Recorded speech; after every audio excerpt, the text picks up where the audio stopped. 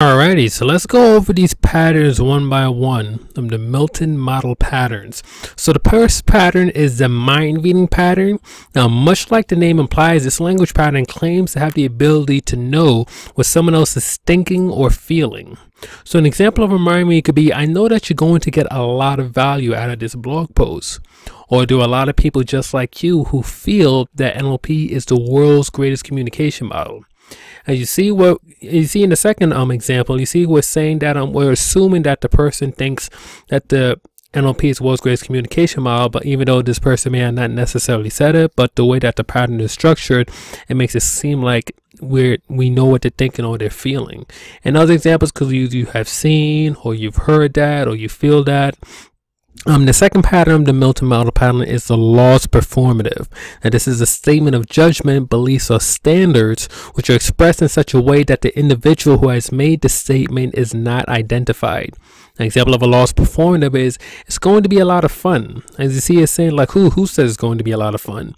Or it's been proven that learning NLP would lead to a richer and much more fulfilling life. As again, the question is, well, who proved that? And there's other examples, could be many people think that, or it's been proven that, all the best companies. Next is on cause and effect, which is a statement that presupposes one thing causes another thing to happen. So an example could be, because you're reading this blog post on the Milton model, you're putting yourself head and shoulders above the competition. Or your being here means that you're really serious about learning. Now, a complex equivalence is a statement that presupposes one thing is or means the same as another thing. An example of that is NLP is the greatest communication model in the world. So we're saying that NLP is the greatest communication model. So it's a complex equivalence. Or reading this blog post is one of the best ways to learn the Milton model. Learning NLP is a good way to invest your time and energy. Universal quantifiers next. Now, words that imply or state absolute conditions as being true. An example of that, always put yourself in a state of excellence before giving a presentation, or everyone can begin to feel totally relaxed now. See how we're using these words that kind of encompass everyone, absolute, always, everyone, every, never, the universal. A modal operator, words that suggest something is necessary or possible within a person's model of the world. Now, things could be must, can, may, try. All of these things are modal operators. An example, NLP could be the greatest communication model in the world. We must develop the ability to be excellent communicators. A nominalization is words that change a process or verb into a static event or noun. Like, you usually tell a word has been nominalized if it has the tion as a suffix.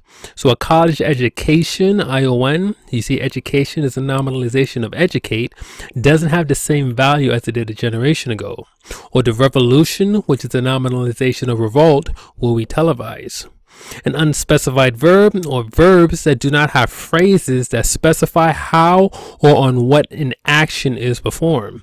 Or at this retreat, you can begin to make many changes starting now. Or NLP can create changes in your life. A tag question is questions that are used to turn the uncertainty of a question into the certainty of a statement. So you can add a tag like, can you not, hasn't it, wasn't it, aren't you? An example of that being, many people say that the Milton model has some of the best language patterns, don't they? Well, that was a great movie, wasn't it? You see, it's kind of like implying agreement to a certain extent.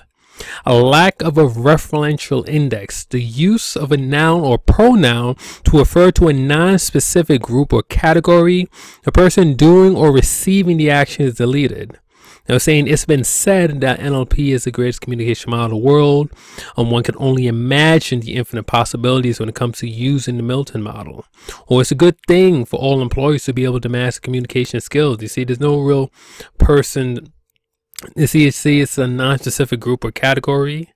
Comparative deletions, statements that do not specifically state what or how a comparison is being made. So the example could be, this blog post explains the Milton model better than any other blog post written on the subject.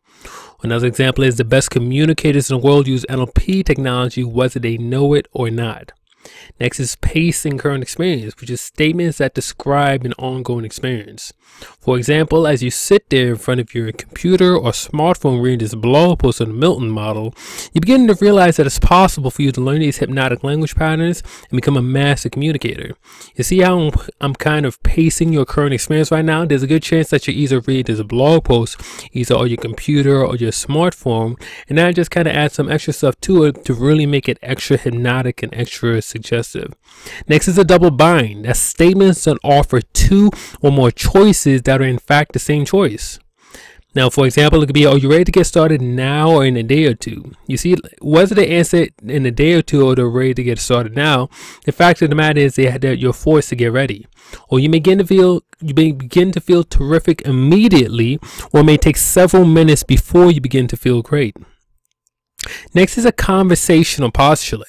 Now, that's a statement in the form of a question, which when asked and taken literally will require a yes or no answer. The statement is normally taken as a command to perform the requested action, and it works best when using the voice intonation of a command.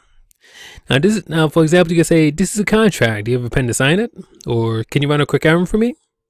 Or, "Do you have a Visa or MasterCard to pay for your 4-hour change program?" Next is an extend quotes, a statement that contains one or more quotes that are intertwined with each other and with the story so that it becomes ambiguous as to what is quote and what is story. An example being, one of my clients at a firm that I work with said that he told two people in another organization, and he told them directly, "Jim, that you should hire my firm," and that each of them said that they had been telling us to consider it seriously, and he knew I could only work with a few companies right now. Now, if you actually managed to follow all that, I would be super impressed, because I feel a little hypnotized just reading that right now. So, selection, restriction, violation. These are statements that are violations of well-formed meaning as understood by native speakers of English. An example being, when money talks, you should hire my firm to make more of it for you. Now, obviously, we know that money can't talk. Now, this blog post has a Milton Model written all over it. Now, obviously, this blog post does contain the word Milton Model, but it doesn't literally just contain only the word Milton Model. Next, you get the embedded commands. That's the statements that includes indirect commands embedded within the statement itself. So here's an example. When people like yourself, Jim, attend my seminar to get excited about how they can make many changes in their lives. You see the embedded command here, Jim, attend my seminar. Or when clients hire my firm, Jim, all the work we do is to get results right now. You see, now when it comes to using embedded commands, you want to go and you want to alter your the tonality on these specific words, so that way it like subconsciously registers in the other person's mind. Next is an embedded question. These are questions that are embedded within a larger sentence. An example of that is, "I'm curious to know what you think about this blog post," or "I wonder how driven you are to effectively use the Milton Model." Covering all ranges of possibilities. These are statements that covers all ranges of what is possible. An example being, when you decide to write a contract with me, I can work with my associates, work with some of your total resource people, or I can come in and do the work by myself. Or another example being, when you decide to buy my product, you can write a check, use your credit card, or pay cash, whichever is more convenient for you. I prefer to write a check. Which do you prefer? Next, utilization. Statements that use everything as though you control it, as though you planned it and thought of it. For example, you're speaking to a person A says, "Hey, I'm not sold on this product." You respond by saying, "Of course you're not sold on this seminar, because I haven't told you about all our success stories, as well as the one piece of information that you need to know before you're completely sold." You see, it just kind of took what that person said and kind of just ran along with it. It's extremely powerful stuff. Here we got here, person A, there are many other great communication models. Person B says, "You're right. There are many other great communication models." This is actually how NLP was able to take the best of the best to make an even better model. It just takes whatever the person has it says, and it's kind of like doing a little bit of verbal judo. Building excitement and expectations. These are statements that's used to create excitement and expectation. For example, in a few minutes, I'm going to tell you how you can double your income with no extra work by joining my business opportunity. Or in a few minutes, we'll explain what almost everyone says is one of the best opportunities around.